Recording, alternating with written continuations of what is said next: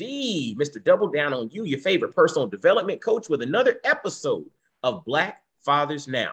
Now, dig this, man. This episode is actually an episode with a brother that we had on the show way back on episode 81. And the brother that I'm mentioning, or the brother that I'm chatting with today, is none other than Kevin Dedner. The brother's a father. He's an author. We're going to talk about that as well. He's also the creator of Hurdle. And when you hear his story, or if you really want to get a really deep dive into his backstory, go back to episode 81. But when you hear what he has going on, his mission, his motivation, it's really going to jolt you into moving forward and becoming the best version of who you are. So, fellas listening, ladies tuning in, because y'all like to hear what we're talking about, to learn how we think and everything, let's welcome my man, Kevin Dedner. How you doing, brother? Man, I'm good, Mike. It's good to be with you again, and thank you for having me back. Man, dude, when you and I reconnected recently, and you mentioned that you have a book coming out, and I also want to talk about the transition from Hurdle.Health into Hurdle, because when we interviewed last time, your initiative was called Hurdle.Health, and now the company is called Hurdle. So being able to kind of talk about the transition, your book, how all of this is impacting you as a dad. I mean, I was excited to get you back on, brother, and I'm glad you cleared time on your schedule to do so. So thank you.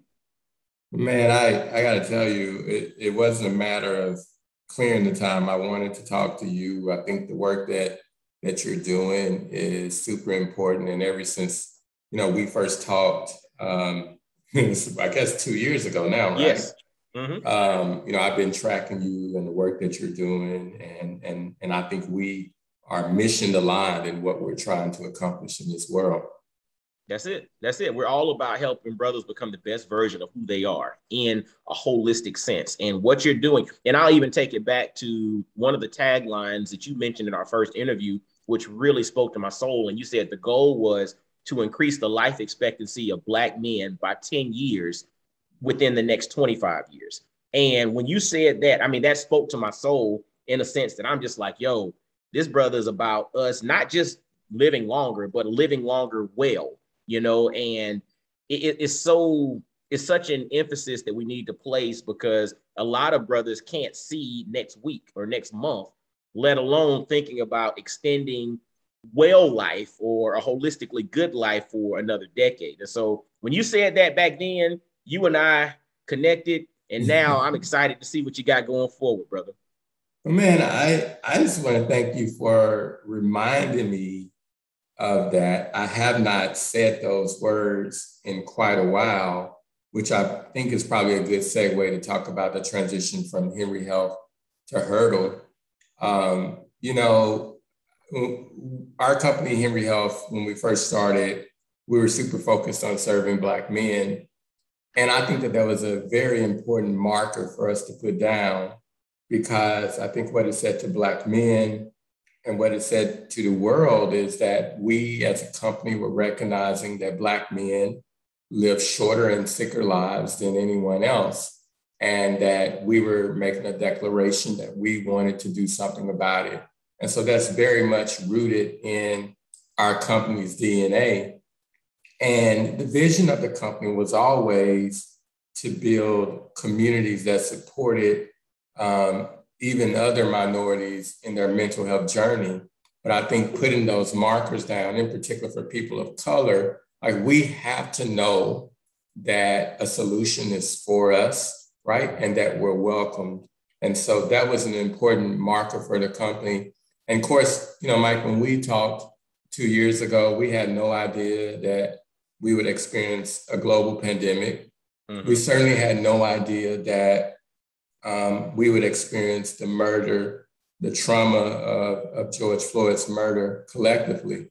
And because of those two events, I would say that the world is much different than what it was back then.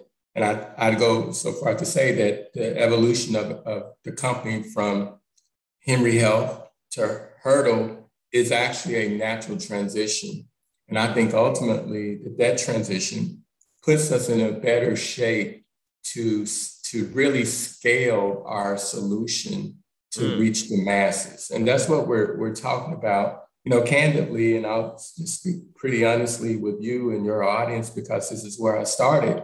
When we changed our name, there were some people who felt like the company was moving away from its mission of serving Black people and Black men in particular.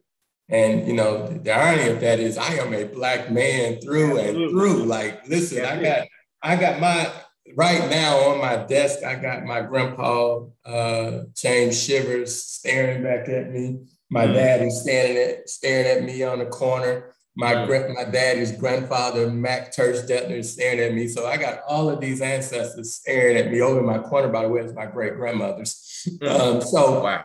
The idea that we would run away from that is not true at all. And in fact, I think that serving Black men and serving Black people is like rooted in our DNA.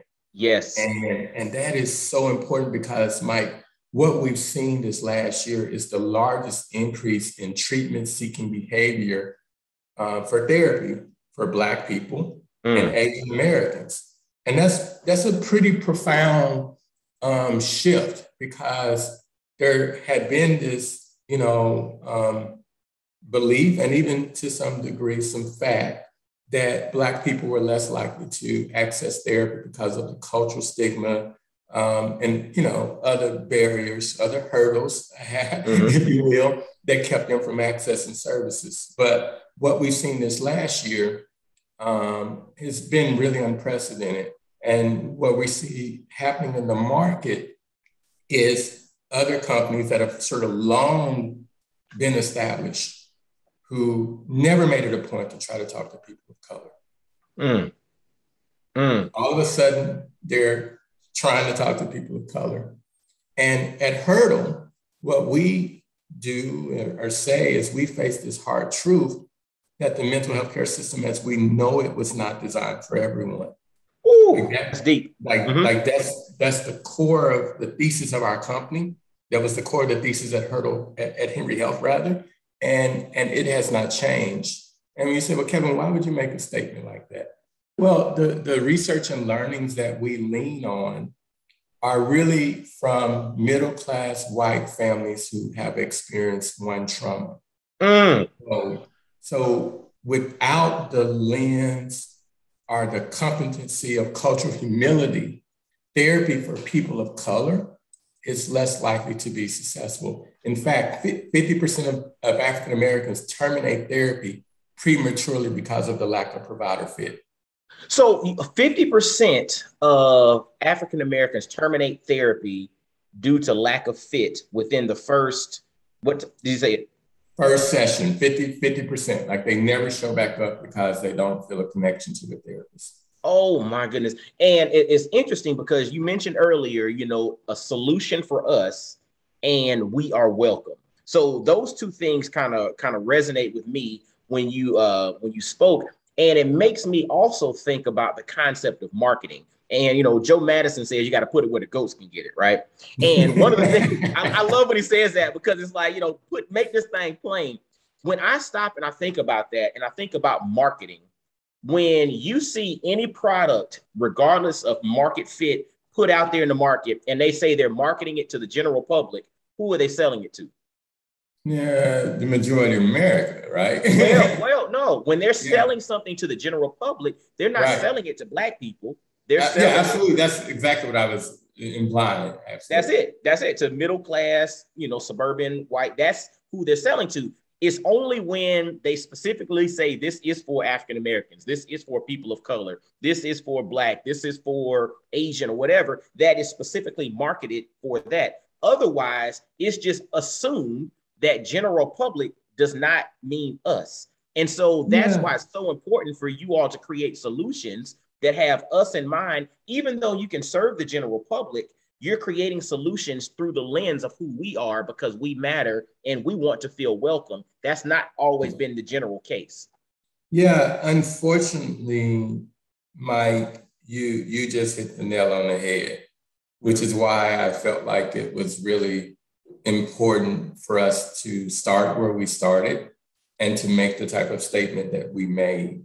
Us starting where we started makes for a different conversation for you and I, right? Like, we have a different bond. And I would even say that, consumers and who pay attention to our brand, that they probably feel a deeper sense of connection to our brand. But the other thing I just want to draw out that you said, the thing that makes us different at Hurdle is we train our therapists in an evidence-based technique that helps them develop cultural humility and cultural responsiveness.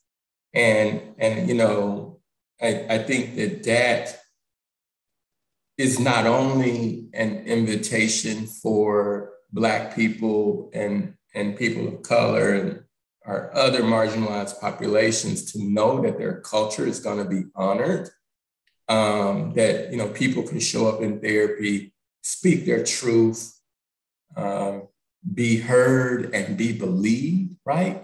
And I think prior to the death, the murder of George Floyd, there some of us, when we talked about our experiences as Black men or as Black people, and we talked about the microaggressions that we were experiencing or how we were mistreated just in daily life, those experiences were often discounted, right? People didn't really believe us. And so, I think it's super important, that we build a mental health system that works for everyone, not just for the privileged and for the few, but, life is hard, right? That's it. It is. And it's going to get the best of all of us. And yes. At some point, we're all going to need some help to move through the dark moments of life. I agree. And it's so interesting because, I interviewed a brother about 1.5 years ago, a brother named Sean Dove. And I love Sean and his work. He's a wonderful guy. That's it. That's my guy. He's a mentor of mine. He and I have collaborated on some things. And, he has said, and he states this over and over in an interview that I had with him. He said, brother, if you don't have a therapist, a mentor, and a coach in the mix, you're going to struggle leading at the highest level. And that information, that insight, that trifecta is something that we all have to have in the mix because, to your point, life has a capacity to get the best of us. And again, we all have issues. We all have different issues, but we all have issues. There's nobody walking the face of this earth that's just completely issue free, right? And so to that point, we need to have these support systems. We need to have these infrastructures in place to allow us to be the best versions of ourselves. And before we move forward, when I speak of support system, or as we mention support system, we can't omit, and I usually do this early on, but we kind of jumped into the conversation, our shout outs, because those people in our personal lives that support us in being who we are, I want you to give some shout outs because, we can't omit that before we jump back into your story here. Give some shout outs from your support system who allows you to be the best version of who you are. And then let's jump back into some more info about Hurdle. Well, man, first of all, it's sort of like, when people get these awards and they I don't want to name anybody because I might leave some people out. I got it. I hear you. but I would just say to you, Mike, I wake up every morning, I just thank God for how incredibly supported I am. From even like my children are laboring beside me in my work, and the support I get from their mother to have some latitude to move, and my brother and my sister and my mother, and I have a coach, as you mentioned. I have a therapist, as you mentioned. I have a mentor, as you mentioned, and then the people who I work with. I feel so really fortunate that, we can talk about it. I've had some really dark times in my life, some times where it felt like my life was crashing and burning, and that, life as I knew it would never be anymore. But where I am today, I feel incredibly supported, incredibly purposed. I'm surrounded by people who can help me do almost anything I can wake up and think I need to do. Wow. That's amazing. That's an amazing feeling. Like there doesn't feel like many limitations to the things that I feel like I'm being, pushed and propelled to do by the universe. It's interesting. You said, I don't feel any limitation due to the support that I have. Yeah, So absolutely. Me alone, I feel limited. That's it. And that's exactly where I was gonna go, because now I like to reframe and rethink concepts, and because my whole thing is, what's the point of having a concept or having wisdom or having knowledge if you can't apply it, or if you can't mess around and figure out a way to chop it and screw it and put it internally so you can figure out a way to use it yourself.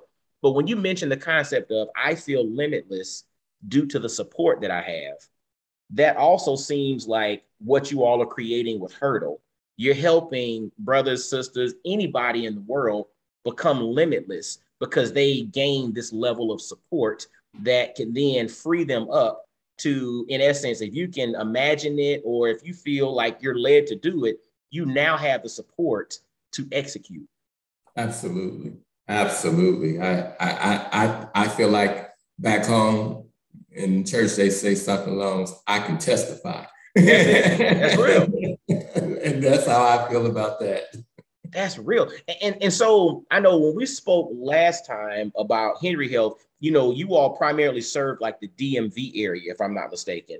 Yeah. So in regards to the coverage area and who you all serve with Hurdle, do you all have like geographic pinpoints, or is it more wide open? Talk to us. Yeah, it's wonderful. That's a great question, and thank you for teeing it up. So since we last spoke, we are now a venture-backed company, which that in itself is significant because I want to say the stat is less than 3% of venture capital goes to, startups led by African-American founders. Mm-hmm. So, that puts us in these ranks of, really having a really privileged opportunity to build something that's scalable, that can be nationwide. And as you alluded to, the business started in DC, Maryland, and Virginia. This year, with the funding that we brought on board, we're now up and running in the state of Texas. We are standing up our network in California, as well as Massachusetts this year, 2021. And in 2022, we will enter probably right at a dozen states. And so our goal, Mike, we spent this last year really building the infrastructure and the foundation to grow the company nationally. And so our goal is to grow a national company. It's quite tedious work. It's quite laborious, but that is, the commitment of the company. And let me just also say this. When we talked the first time, Mike, at that time, it wasn't sexy to talk about Black mental health. That's right. That's real. It has become very, sexy to talk about this work. But when you and I were talking about it 3 years ago, we were kind of, forerunners in this very important conversation. And at that time, we were sort of like one of the only companies that were talking about providing services to Black people. Now, the landscape has changed completely now. It's completely noisy about mental health. Several companies have emerged, but I believe our company's here to stay. And I think the DNA and the foundation that we have is really what sets us apart.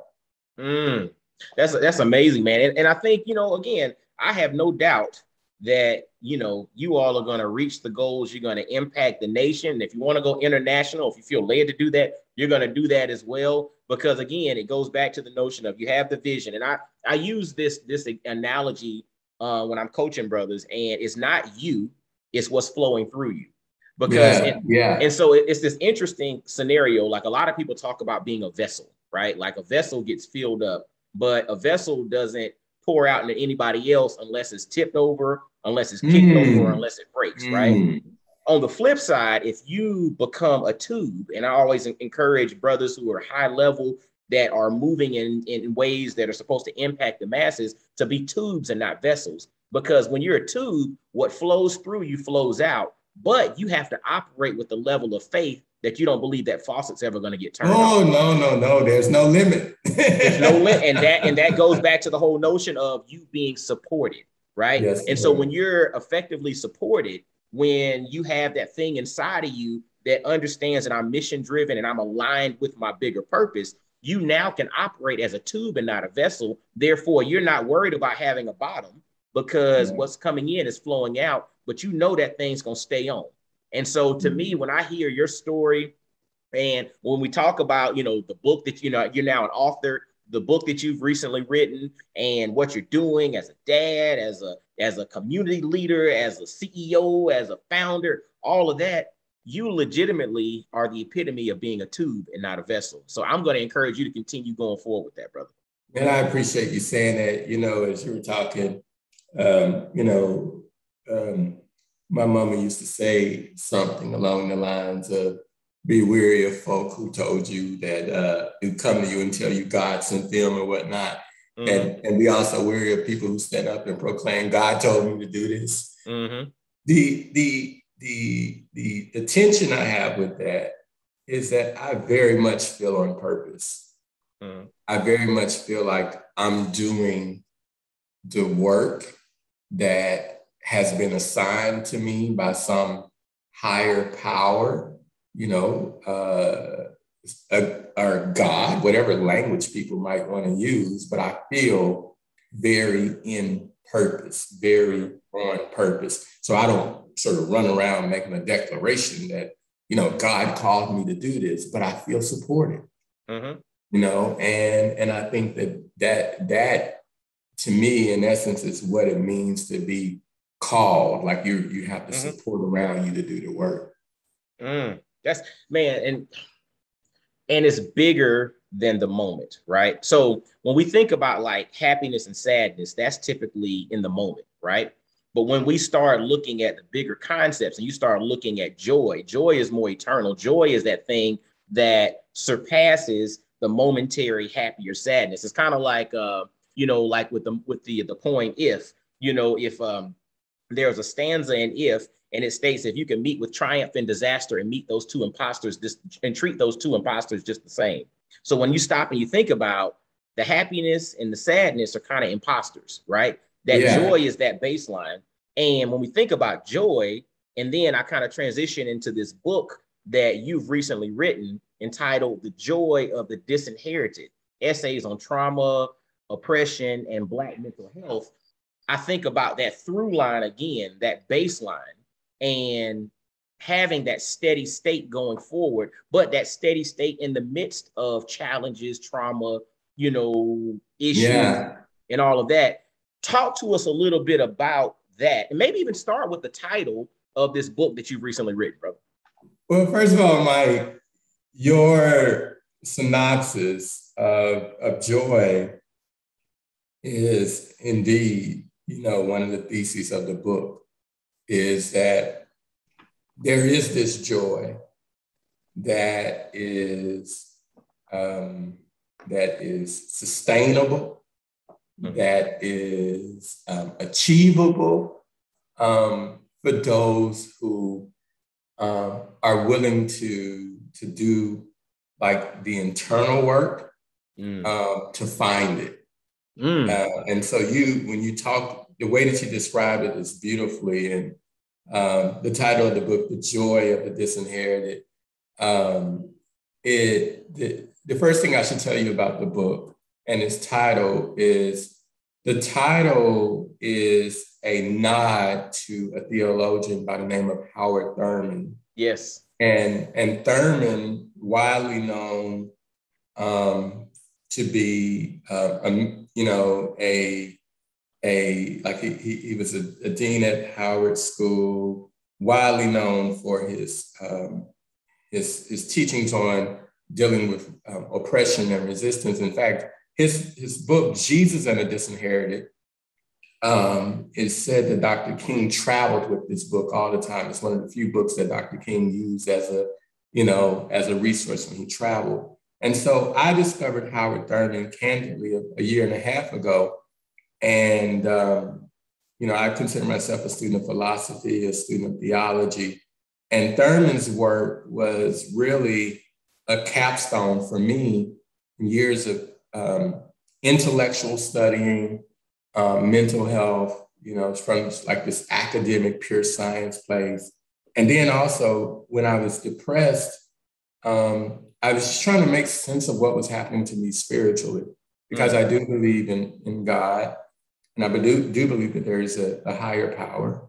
And during my depression, it just felt like, God had abandoned me.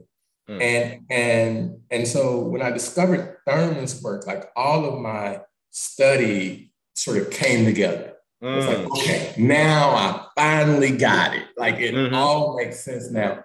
And so Thurman basically lays out, let me try to get to the heart of why I built on this. Thurman basically lays out that there are three primary ways that we respond to oppression. He says, number one, we imitate the oppressor. Number two, we keep a safe distance from the oppressor. And then number three is outright resistance. So what my book is a collection of memoir and essays. It's the story of me, a 45-year-old Black man who grew up in the antebellum South. The grandson to grandparents whose grandparents were enslaved. Wow. It's the story of the things I saw in life, the things I experienced, the things that were passed on to me about who I am and my existence that are not true. Thurman says that for us to reach like our true humanity, that we, the disinherited, must perform a delicate surgery of the psyche with the precision of a surgeon. Wow. And my book is the story of how I did that. Wow. Bro, the delicate surgery of your psyche. And you know what's so interesting? When I think about the concept of surgery, there is no surgery that should not be delicate, if you really stop and think about it.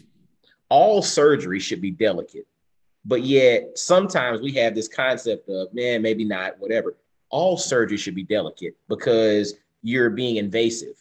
And so when you start talking about your psyche, you need to have even more in tune focus on the type of surgery that you're doing, because you're already delicate because you're being invasive. But now you're tapping into something that, like you mentioned before, things get passed on to you, you pass on to other generations going forward. Right. We have to be very mindful of how we delicately do this internal surgery to get to the root of who we really are and identify where things maybe weren't true, but then also identify the truth in all of that and figure out a way to make sense of it. Like it's such a powerful, when you mentioned surgery, delicate, and psyche and connecting the dots, I was just like, wow, we all need to do that. Well, Thurman says that, like, for us to really know who we are, we must do that. And what I try to declare in the book is that when we set out to do this work, some of what we will discover is too heavy to bear alone. Ooh. And that's when it's okay to go get professional help. So that's the extended invitation to therapy, because what we have is historical trauma, vicarious trauma. And we understand more about this today than we've ever understood before. But yet, so few of us are equipped to move from the darkness to the light. Ooh. I want to interject there because it's so interesting. First, giving, making an invitation to, in essence, if you can't do this yourself, it's okay to go get help.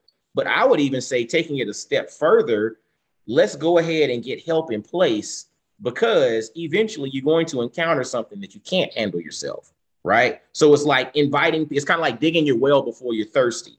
That's one side to it. But then there's this other side to the notion of, you just mentioned how in a lot of instances, we're not equipped to handle these things alone, and why professional help is so needed, why community and support is so needed.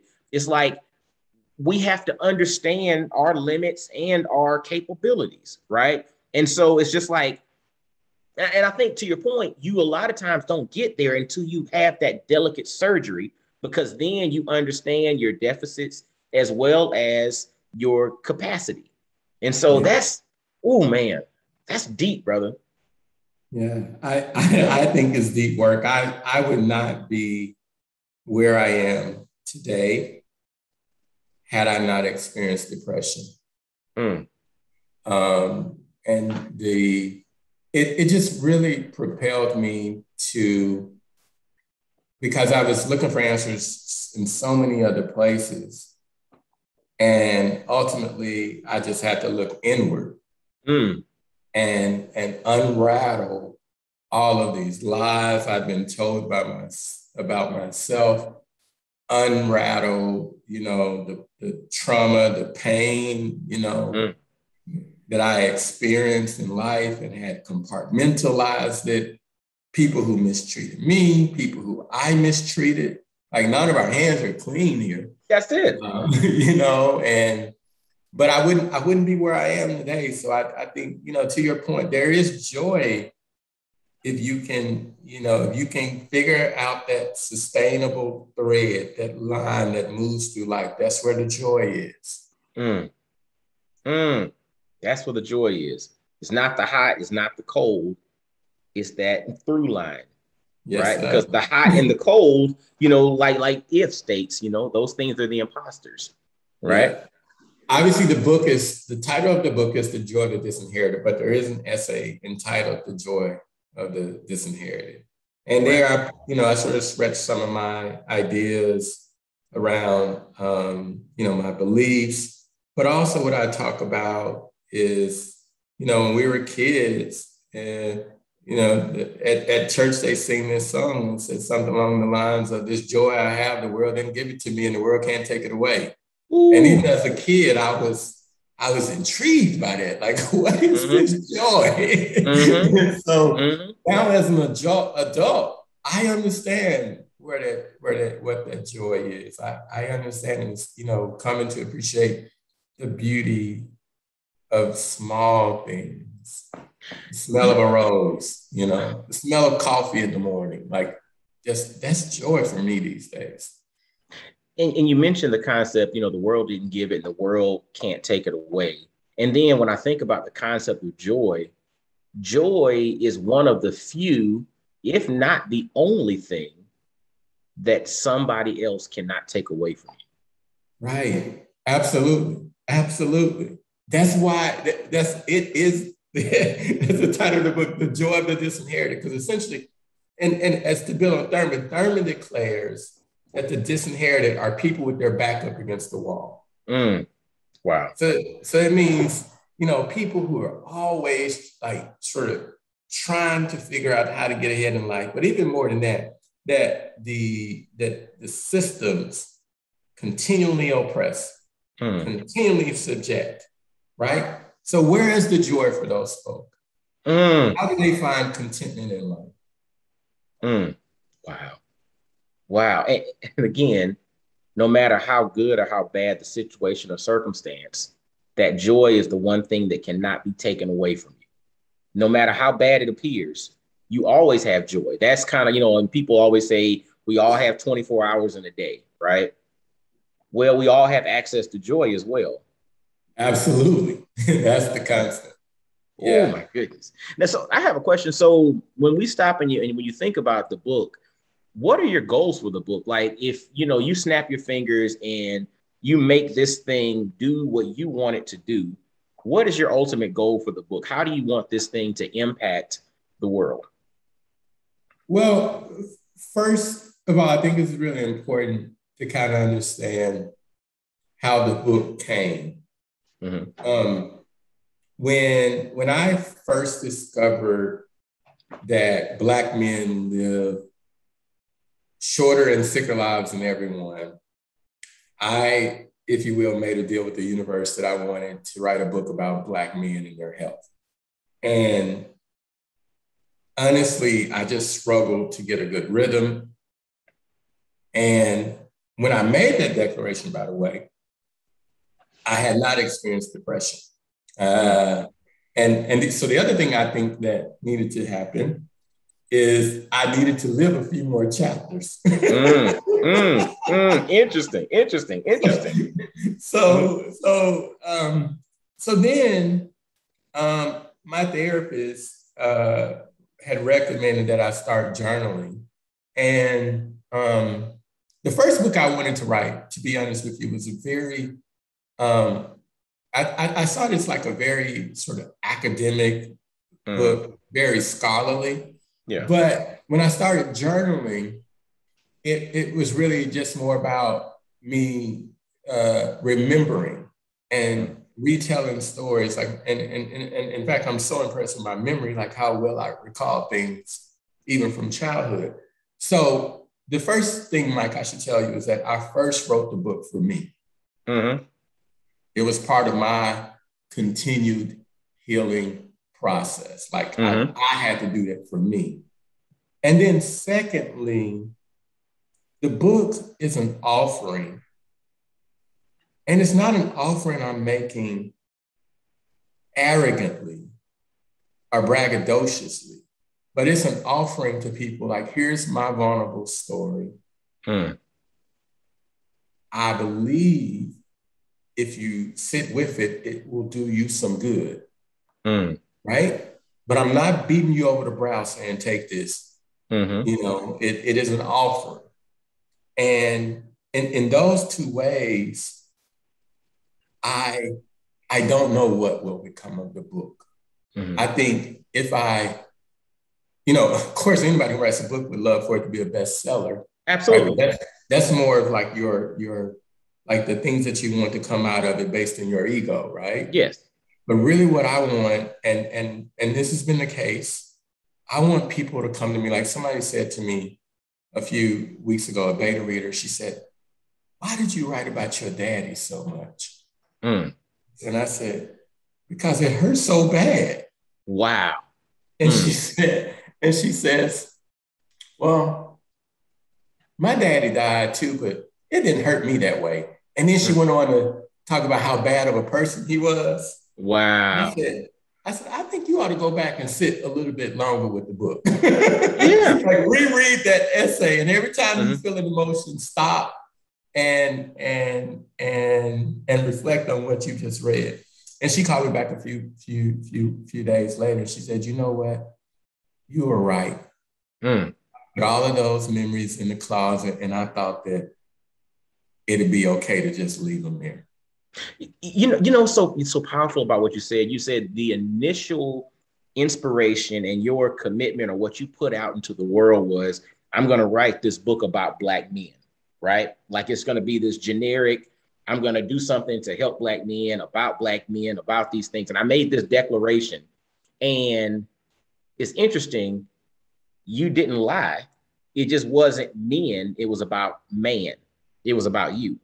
And so it's kind of like how a lot of times when we get inspiration or when this thing gets downloaded in us or it starts flowing through us, using the analogy that I had earlier, sometimes it's not clear initially, right? It's like, I know I'm supposed to write a book. I know it's supposed to be kind of something with men, whatever. Maybe it's supposed to be this. And you start to explore. But like you mentioned, you had to live a few more chapters, go through a few more things. And you came to realize that the men I was talking about was actually this man in the mirror, right? And this thing that I was going to write for other people in an academic, whatever setting, was basically this cathartic way of me getting my thoughts out on paper. But ultimately, at the end of it all, it actually came back to me writing that book about a Black man or Black men, aka a Black man myself, and it's going to impact in the way that it's supposed to. And I like what you said about I can't necessarily control,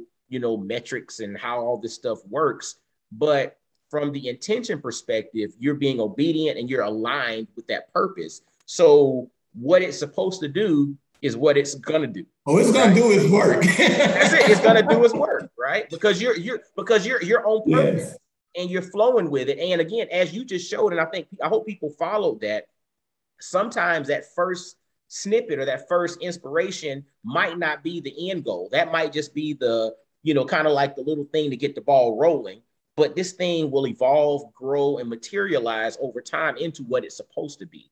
And that to me, when I see the concept of the joy of the disinherited, that to me seems like that's what actually happened. Yeah. I think, Mike, is the quicker we can get to a willingness to let things unfold in life, the better off we will be. And that's where I am now. I'm not saying that I don't have goals. And even in my company, like I have hard KPIs, OKRs that I need to reach for my investors. Absolutely. So we're not saying that we're living in this world where we don't have to abide with some of the expectations of what it means to be in business, et cetera. But I wake up every morning and I basically pray and I meditate. And somewhere along in there, I say, now, God, what do you want to do today? Dig it, for real. For real. Like, what do you, like, do I need to call somebody that I had not planned to call? Like, should I send an email I had not planned to send?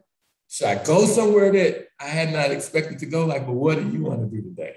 And I think just like being able to be open to the possibilities of how things can unfold, I would tell you, for me, Mike, when we met, 2.5, 3 years ago, whatever it was, I had no clue how this would all work out.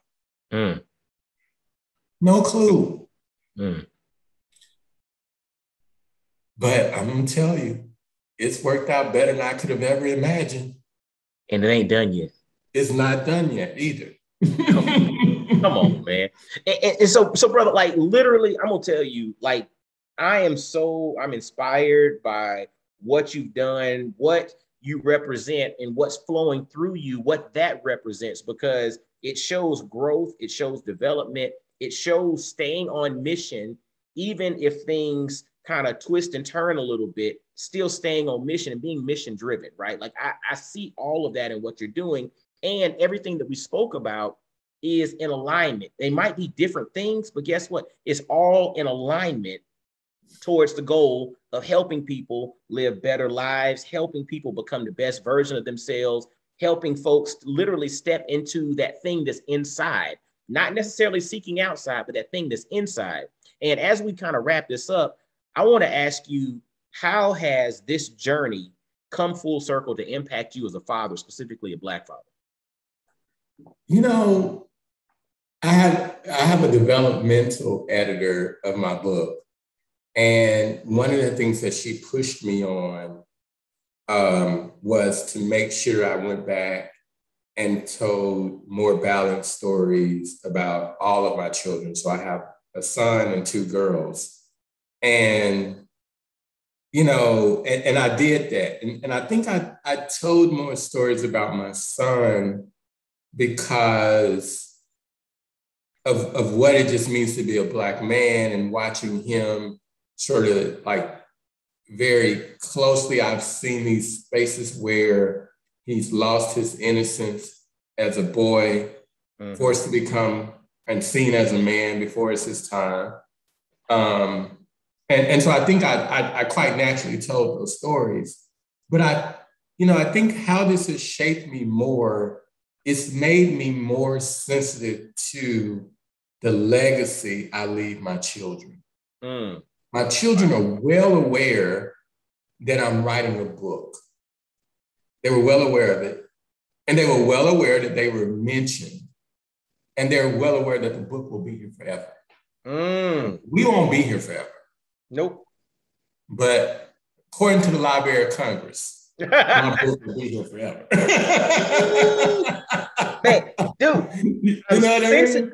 That's it, man. Dude, when you say I'm sensitive to the legacy I'm leaving my children, like that is a mic drop, because that is future, but that very much informs the present. And so, and I hope all the brothers really caught on to what you said there, being sensitive to the legacy that we're leaving our children. Because if we're sensitive to the legacy that we're leaving, that then informs every decision that we make. That informs every car that I step in. That informs every trip that I take, every partnership deal that I enter, every contract that I sign, you know, every drink that I take, every whatever that I, anything that I do, if I'm sensitive to the legacy that this action is leaving my children, that informs how I live my life, specifically as a Black father. Yeah, absolutely, Mike. I couldn't have said it better. So, brother, man, how can folks connect and learn more about Hurdle? How can they grab a copy of this dynamic book? And I'm looking forward to diving into it myself. The Joy of the Disinherited. Man, leave all your tags, your social media, and if there's any parting words, man, you have the floor, my brother. Yeah, well, first of all, people can visit KevinDedner.com for more information about the book. The book is available on Amazon. You can order at Barnes & Noble. Go into your local bookstore, ask them to order it for you. Let's make local bookstores thrive and stay alive. And then finally, Michael, if someone has heard our conversation and they live in our service territory and interested in mental health services, even if you don't live in our territory, we're happy to help connect you with a therapist. You can visit Hurdle.Health for information about our services. But, you know, the thing I would just say, listen, in summation, the book is, number one, an invitation to do the deep internal reflection, but also acknowledgement that for many of us, we've experienced far too much pain, far too much trauma to process it alone. And that's the invitation for professional help. Brothers, and I know sisters, y'all tune in too, but if y'all listen to what my man just dropped, I mean, if you don't go and do that deep dive, I would say, and I'm going to say this, it's not that important to you, because he just laid out every reason why you need to do a deep dive. You need to look in the mirror and you need to go deep and understand what's going on inside, because once you understand what's going on inside, you can better approach what's outside. So make sure to visit KevinDedner.com, grab a copy of his book, grab 10 copies of it, The Joy of the Disinherited. Grab one for yourself and for everybody that's out there. Ask your local bookstore to bring it in there, to have it on the shelves, because we need brothers that are doing the doggone thing out there making waves, because we want to make sure the right ones win, because when the right ones win, guess what? We all win. And if you live in the service area for Hurdle.Health, or if you don't, just visit Hurdle.Health. Learn more about what they got going on. And on social media, connect with my man, Kevin Dedner. Check out some interviews. Go back to episode 81 of Black Fathers Now to get the backstory of this. And, until next time, y'all be blessed, well, and wise. And I'll holler at you. Peace. Thank you, Mike. No doubt.